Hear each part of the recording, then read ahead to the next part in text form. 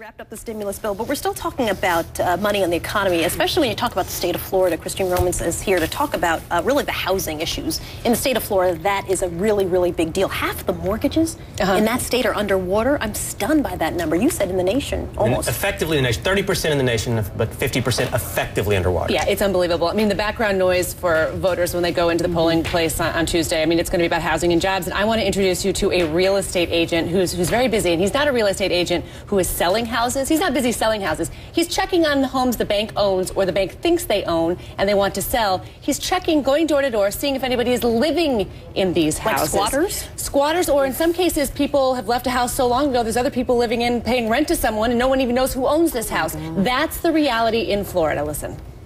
If you don't have gainful employment, you can't make a mortgage payment. So ultimately, that's the crisis that we're in. You know, obviously there were some issues with some lenders in the past as well, but when market values plummet like they have, and that in conjunction with the unemployment rate right now, I don't think any of this can be a shock to anybody. So it's housing and it's jobs all together. In Florida, home prices, you guys, were cut in half. Florida's jobless rate is 9.9%. Wow, more than, I think, 900,000 people are out of work. Yet, housing experts and academics say the seeds of recovery are there. I did a study going back to the 60s, and times when it's this affordable, 5 years hence, prices have usually gone up significantly. Now, I don't know, this is so unusual and so rare, but this is such a good sign that housing prices will go up in the future. Well, that's the first time I'm starting to hear about it. They'll be up 5 years in the future. You tell that to homeowners there in Florida, they said, no way. He says that for many home buyers, this is the first time in more than a decade that it's actually affordable. They can buy a home. Look at mortgage rates. A 30-year fixed-rate mortgage is less than 4%. Popular refinancing tool is a 15-year. It's just over 3%. That's crazy. That's free money to buy a house. But so far, the buyers in Florida and elsewhere in the country, you guys, are basically paying cash. It's foreign buyers. Brazil, China are examples.